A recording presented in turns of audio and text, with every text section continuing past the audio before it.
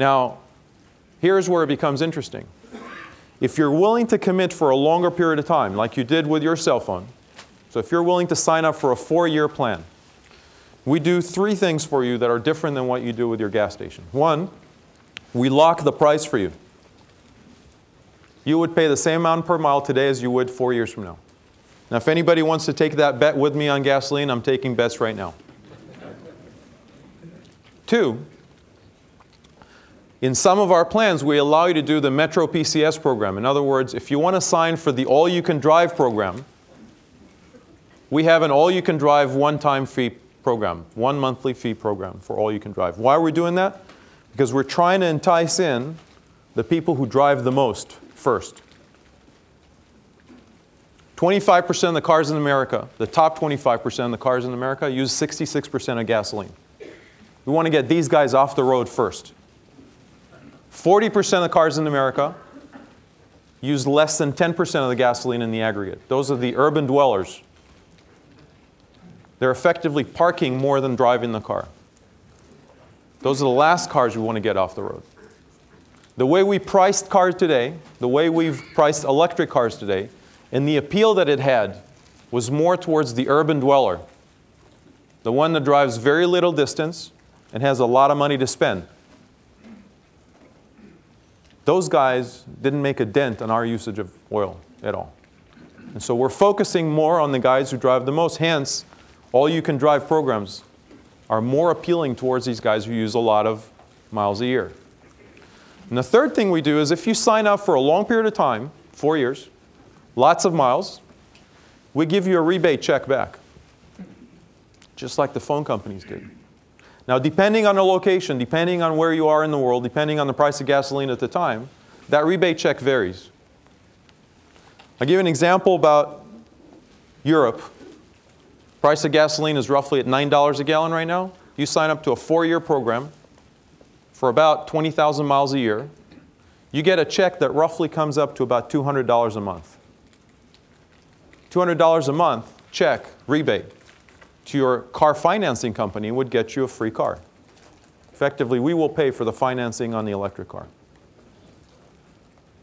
Just like a cell phone. You pay for what you use, miles.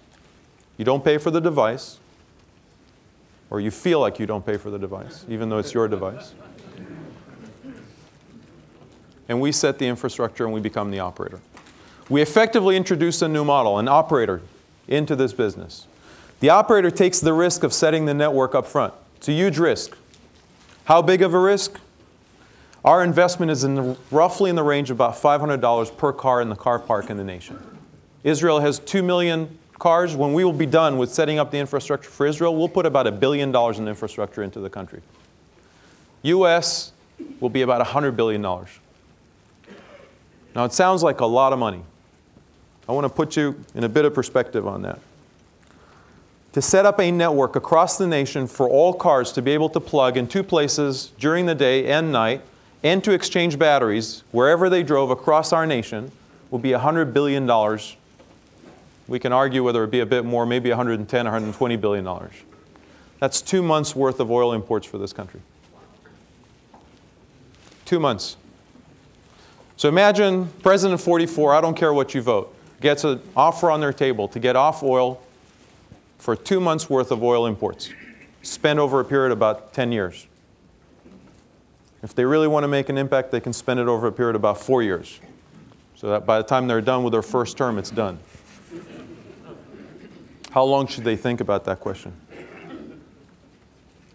The amount of energy it requires, it puts a new additional set of electrons that need to be put on the grid. In Israel, we're adding all the electrons from renewable sources. We're effectively pre-buying solar generation at the same amount as we're going to use for these cars. So in Israel, we've actually gone and identified a region in the south of the country, drew that circle around and said, we're going to put a major solar thermal power plant that will generate exactly the same amount of electrons as every car in Israel will need. We went into the government and said, we'd like to do that. We'd like to put the plant ourselves. And they said, that's a lot of land. We drew it again. He said, we're going to put a plant right here. We're going to pay the money. It's a lot of land. I said, well, what if I told you we could dig into the ground and find oil that will serve all the cars in the country for the next 100 years? And they said, we tried. There is no oil. So what if we could prove to you that we can find the oil in the ground that would actually get all the cars? And they said, if you can prove it to us, we'll let you dig. We said, we're going to dig up instead of digging down. And we're creating the first virtual oil field. If you think about what we do, generation, distribution, cars with batteries, and you have a virtual oil field. The cost of that field, the generation side, plus the grid, combined is 1 year worth of imports of oil for the country.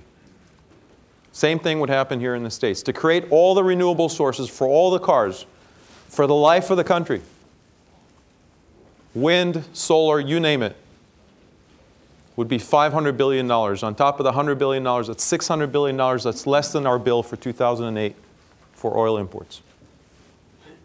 1 year. Now, how hard can it be? The model is exactly the same model as we've looked at with cellular phone.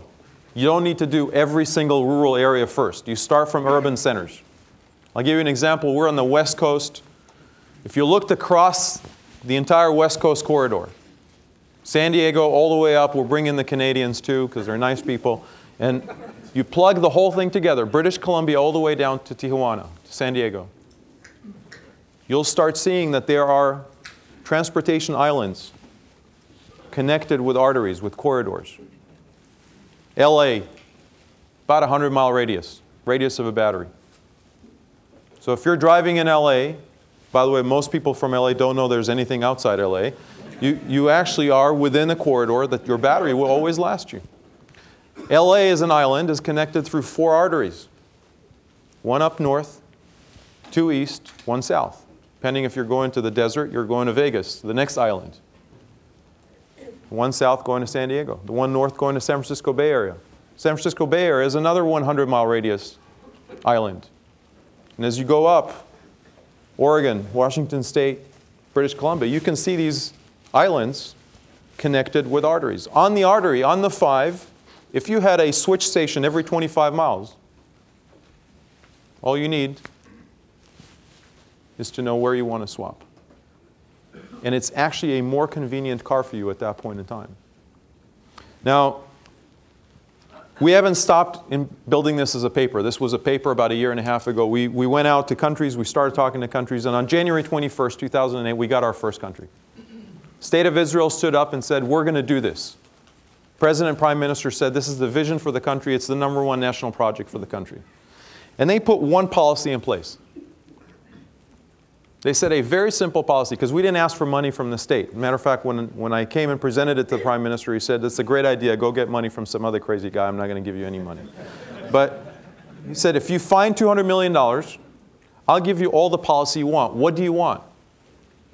And we said, I need an acceleration plan so that you convince people this is what they want to do. And they put a very simple plan in place. You buy a gasoline car in Israel, you're taxed 72%. You buy an electric car in Israel, you're taxed 10%.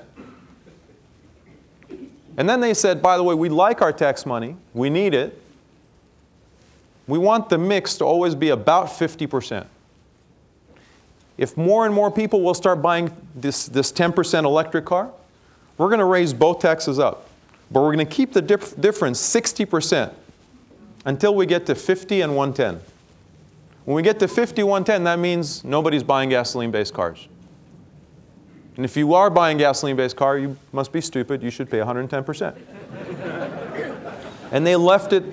That's the only policy they put in place. That's it.